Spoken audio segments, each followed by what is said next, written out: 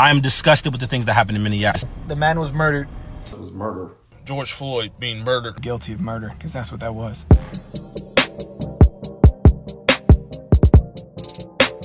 I am disgusted with the things that happened in Minneapolis. Period, point blank. Things could have went way different. At the end of the day, let's talk facts. The guy is on the ground. He's laying on his stomach. He have handcuffs on. It's 4 of y'all, 1 of him. 4 of y'all, 1 of him. Who has control of the situation? As an officer, you are a first responder, right? So if in the midst of you trying to gain compliance, someone is hurt, you have to render aid. So somebody saying, I can't breathe, I can't breathe, I can't breathe. You don't think to yourself and say, oh my gosh, this guy can't breathe. He might die. If I see wrong happening, wrong is not happening in my presence, right? I'm going to check it. And that's period. The man was murdered.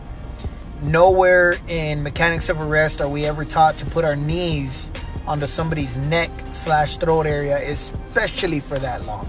And the 3 officers standing around watching that happen, y'all are at fault too. Y'all could have told the man, get off him, he can't breathe. I mean, you're hearing him say it. It should have never gone that way. Rest in peace, George Floyd, for real. I've seen the video of George Floyd's murder. That's what I believe it was murder by a police officer, and I'm not okay with that. I am not okay with somebody in my profession doing something like that to another human being. The man goes unconscious and they don't even provide CPR or aid to him. They continue to kneel on him. That is not okay.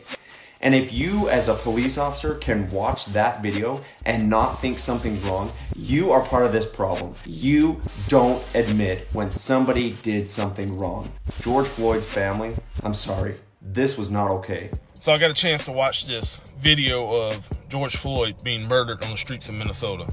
Yeah, murdered. And we have an obligation as good officers to speak out against the bad. We have an obligation, and we owe it to the public and to the other officers in this country that are out here actually trying to do good, actually trying to protect and serve with honor. And if you stay quiet and don't speak out against it because you're fear of judgment, you're complicit in the behavior, the disgusting behavior. It's time that we take these bad officers and speak out against them and start holding them accountable and hold them to the same laws that we expect citizens to abide by.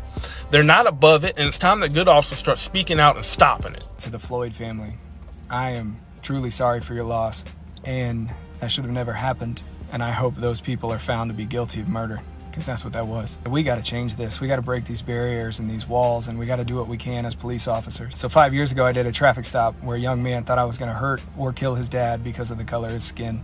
And that broke my heart. And from that moment on, I decided to change the way I do policing. I let them see who I am underneath this vest and who I am underneath this badge, so the innocent people don't have to fear me anymore, because that's not what we signed up for. So I challenge the other law enforcement officers. Get out of your car and get to know the people you protect.